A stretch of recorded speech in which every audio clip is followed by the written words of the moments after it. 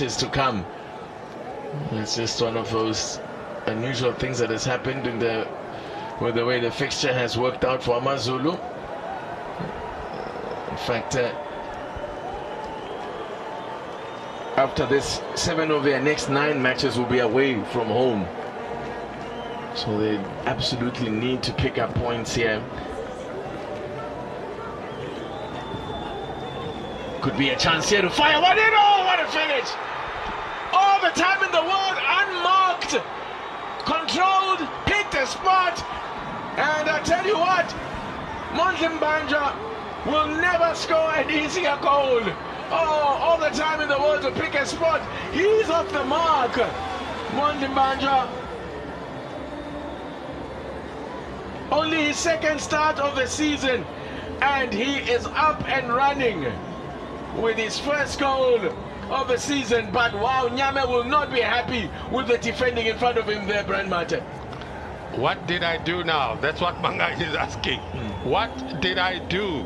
Collectively, you did not defend well, Jose. You look at how disjointed they look. It looked like they're organized. They're still giving away possession. You look at the numbers they have in the box, but who is unmarked? Wow. I mean, look at the numbers. There's about 6 players up against 2 players in the box, and you get punished for that. And look at Banja. He had time to control the ball and still pull the trigger, and that's question marks in terms of the defending. Receives the ball completely unmarked and duly punishes them at his. It's very crucial for the team, but the energy levels. Here we go again. Now Exton is in here. Surely now. Oh my word. Oh my goodness. This is wasteful. Mpisana. Second corner, only the second corner of the game as we hit the 20th minute mark. It's a game that AmaZulu have dominated thus far and should well. Really, they should be out of sight already, even 20 minutes into the game. One could say so. Let's see what Hanamu can deliver here from a set piece. In swing. With that left boot of his. Confidence. Really. How many more chances are they going to miss? So when he miscontrols the ball, there's no one there to pounce again and take advantage of the poor first touch.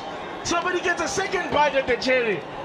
It's all looking too easy at the moment for Usutu. It's 2-0, Brad Mata.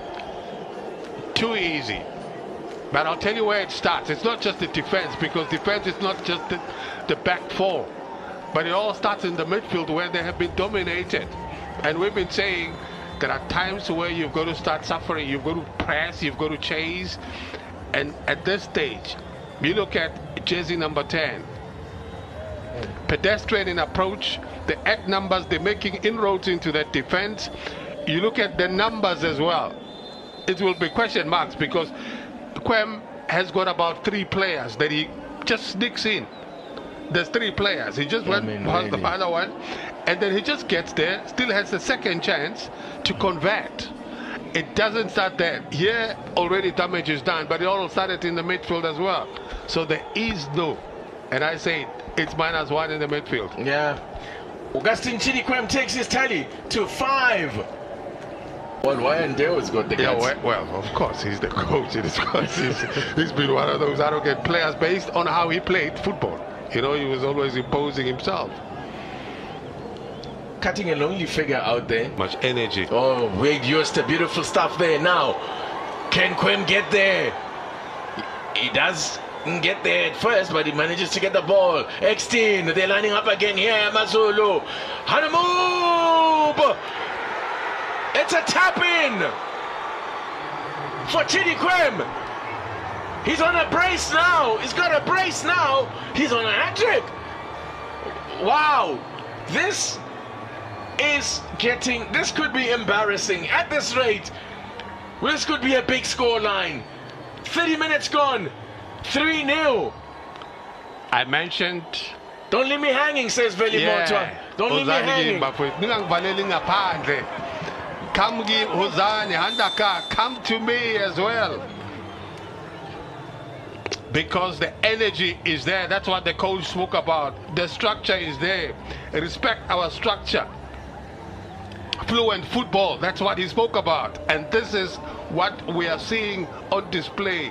It took a little bit of a deflection, but hey, they were in the box, they were fishing, and they got it right. It looked like an easy tap, but it was well worked.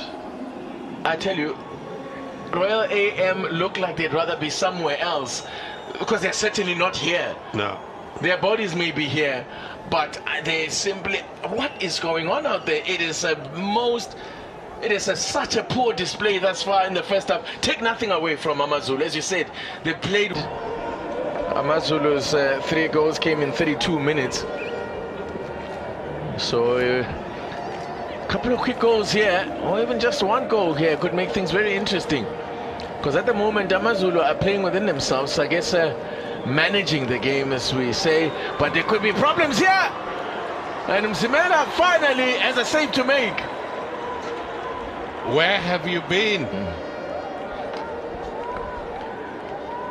Royal AM. This combination play, these clinical touches that you're having, the shots on target, on point. It's a tricky one for defenders. It was. They got the shot on target, the first on target for Royal AM. Took it well. Awkward for keeper. Here's Menzi Masuku with only the second corner of the game. Tarek Phillies. Those numbers, Brian, in terms of when the goals do come. Royal AM look. Child shot Mpisana. His gloves being stung for only the second time. A bit more respectability about the performance in the second half, no doubt. Definitely, and I think it all starts with matches. They've drawn 3 and won 3 and drawn just the one match. Now this is a major setback for them. Just when it looked like they were turning things around, Brian Martin, Mpisana was taken out in mid-air there. Sarah has already been booked. Gianni with a cross in. And he's actually quite good aerially. He's very brave at that instance to go pound for pound with the keeper. Yeah, I'm not sure he was ever in the contest for that one there, Sarah. It was always ball close, was too close to the keeper.